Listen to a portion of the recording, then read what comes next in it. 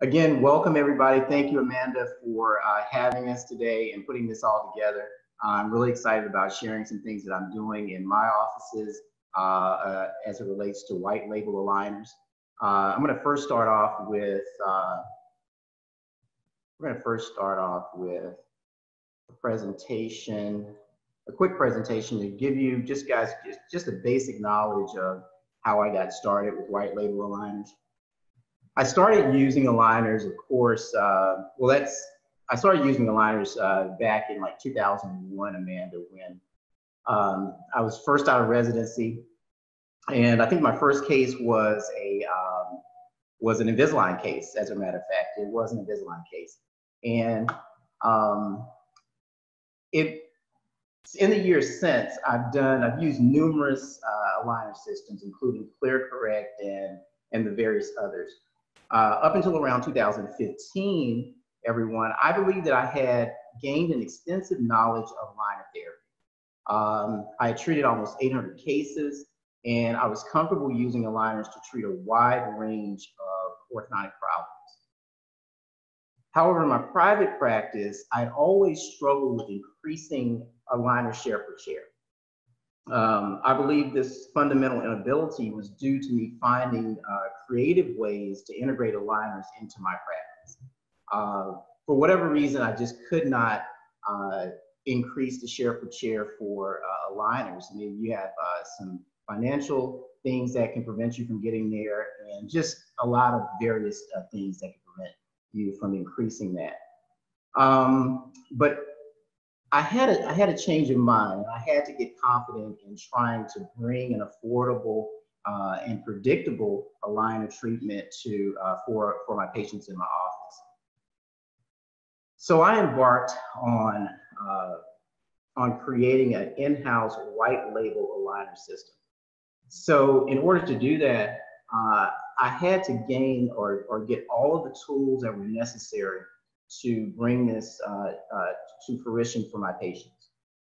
I purchased an intraoral scanner from a buddy who was actually upgrading to a newer model, and I bought tooth movement software. I ended up settling out with StraightSmile Ortho, and I love their setup and the functionality of their software. And then I had to look for 3D printers. Once I got the 3D printers, of course, it was a learning curve that I had to learn in terms of manufacturing and so forth. But that was, it just took me a little bit of time to do that. Eventually, I was able to create a custom clear aligner. I'd like to say, an aligner system. I created an aligner system for my patients. And I'll explain that a little bit later. So in 2017, all of this came about in about 2017. All the components came together about 2017. That year, about 20 to 25% of the case starts in my office were aligner starts. I really jumped in with both 2 feet, and we really ramped it up. So I was really proud of that. And to date, about 3 to 4 years later, we're about 40% share per chair of aligners in my office currently. So that is really gone well.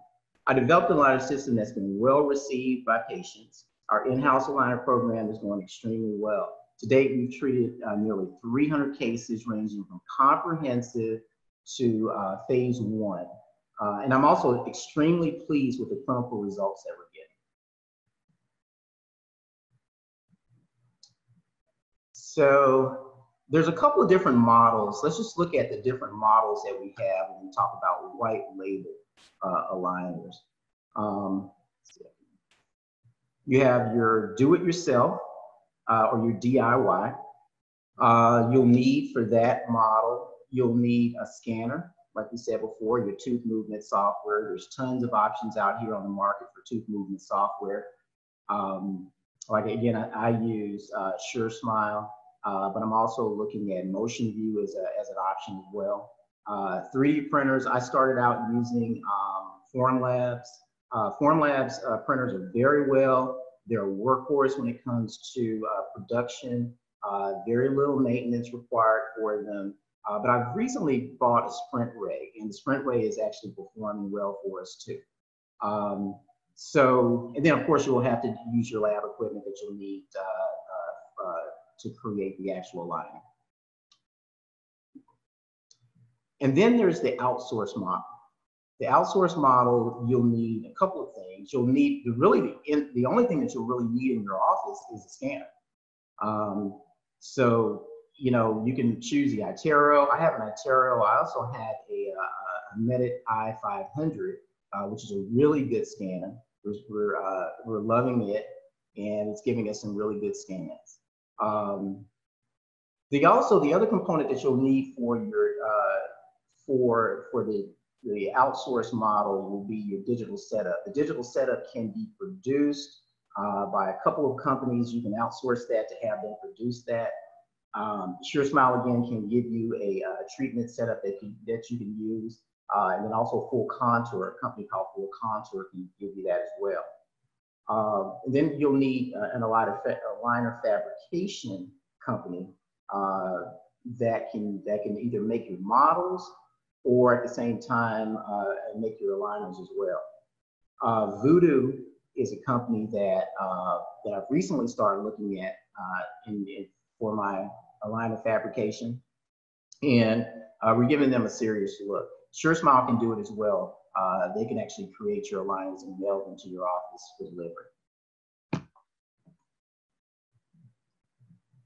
So after 3 years or more, of course, I had to take some introspective, I guess you would call it, thought, and have to sit back and look at, you know, am I being efficient using a DIY model versus an outsource model?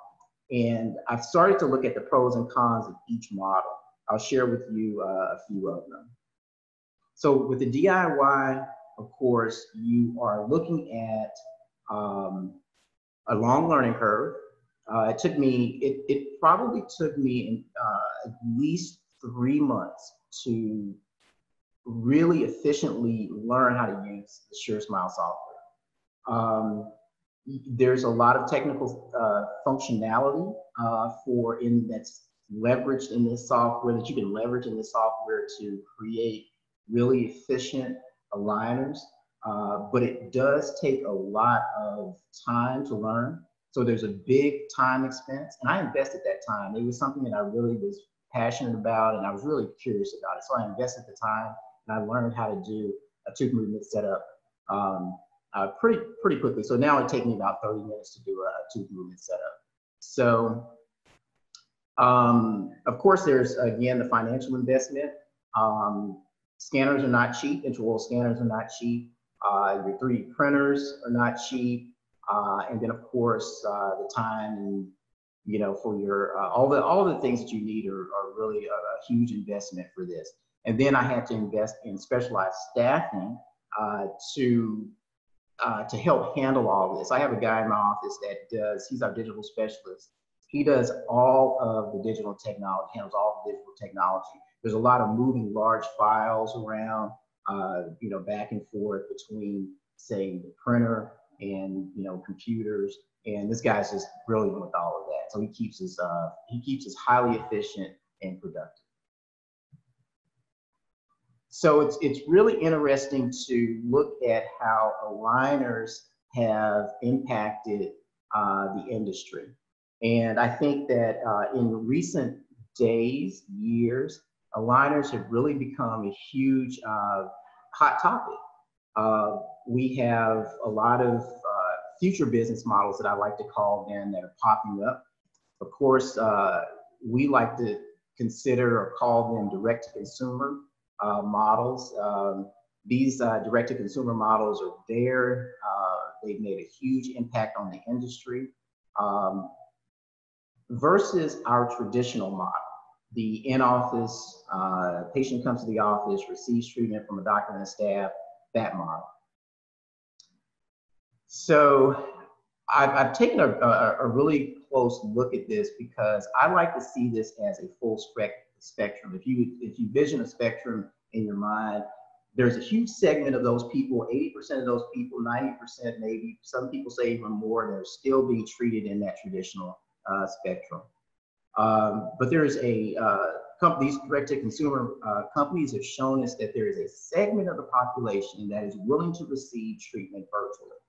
And these people are there. You can't ignore them because it has proven to be a large market.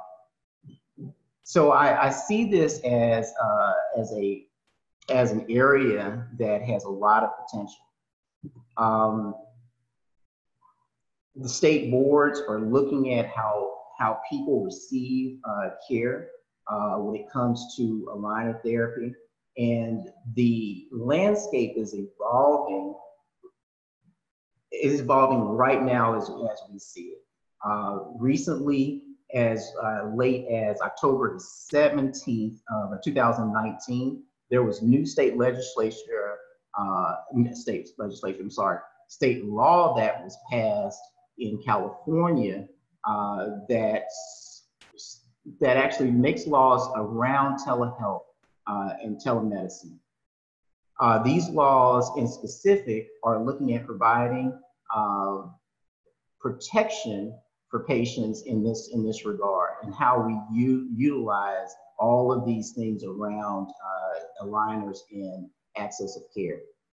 So in California, they made a new law that says that the treating dentist name, license number, and dental board should include all this contact information for the doctor. Review of the patient's most recent dental x-rays prior to the beginning of orthodontic treatment. Patient examination, including completion of medical and dental history and diagnosis and treatment plan must be completed, and recourse of the patient. The patient has to have recourse, and if in case there's something happens. So, in looking at all these things, I really took all this into consideration before I decided to take my in-house model a step further. So in mid 2019, I launched a company by the name of Atlanta Clear. Atlanta Clear is, let me see how I can share this. Give me 1 sec, guys. I'm going to try to share another screen with you.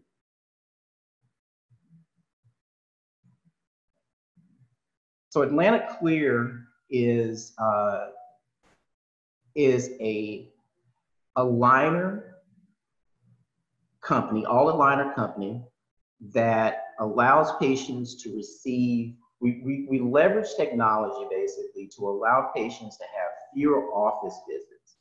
And the company that we started basically is it's a company that is doctor guided. We're making sure that the patients are always followed by an orthodontist. We're using telemedicine.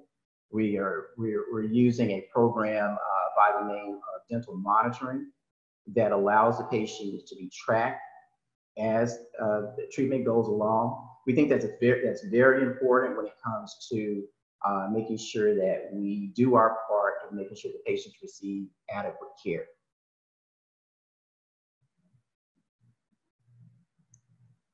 Here are a couple of things here in the, also we have chat to make sure that patients can have close communication with us, so forth and so on. Here's a little bit about the dental monitoring piece. I'm pretty sure you guys know about dental monitoring. And then also the GP Ortho tracker, tracking company that is out there as well. But we have to have ways, guys, to have patients have contact with the provider. I wanted to, in closing, I really want to say that I believe that dentists and orthodontists need to step up. I think that we need to make sure that we continue to be the major influencers in in the social determinants of health in our profession. I think that while we can leverage technology and we can use all of these tools to give patients other options for access of care, I think that we never need to let technology take the place of humanity. So that is you know, how I got into aligners, clear aligner therapy. That's what I'm doing currently in my offices, and currently right now in my aligner centers. Thank you very much. Thank you so much, Dr. Fisher. That was fantastic. We're just so proud of you. I can't wait to see your Atlantic Clear office when I come out to AAO in May. So, you know what, Amanda, if you, so back here, guys, I'm sitting actually in a virtual waiting room for our aligner center. What? That's yes. Yes, this is our, so behind me on the green screen is a scan bay. And this is one of our locations. In this location, we have 2 scan bays that mirror each other. And each scan bay is about 10 by 10. And this one is connected to a orthodontic office, one of my offices. So we can do a case that meets IPR and additional ortho procedures. That is incredible. Who would have known? So yes, thank you so much. All right, we're gonna go ahead and segue and transition into Mike and Manny with Yankee Tech Digital and also with clearmoves.com. And they're gonna tell us more about tech. They're gonna tell us about outsourcing and what some of your options are. Mike and Manny, take it away. Okay, thank you very much, Amanda, and I appreciate everybody being here. Let me just share our screen here for one moment.